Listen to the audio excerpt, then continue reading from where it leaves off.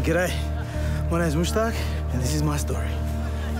I see myself living in the big city, working in the mining industry. I've got 3 kids, a couple in school. You don't really necessarily want to miss any day, seeing them grow up. And I'm enjoying what I've got with my wife studying and going to uni and stuff. Our work isn't always on the doorstep of the mine site. That attracts people who want to get involved, living and working in a large city. Being a security guard, I suppose the plus was you got to familiarise yourself with the machines and all that, and always had the thought of, wanting to be on the other side of the fence, I suppose. After speaking to a lot of guys on the floor, decided to actually do an apprenticeship. I got all the benefits of working on a mine site pretty much at home, where I enjoy and where I want to be.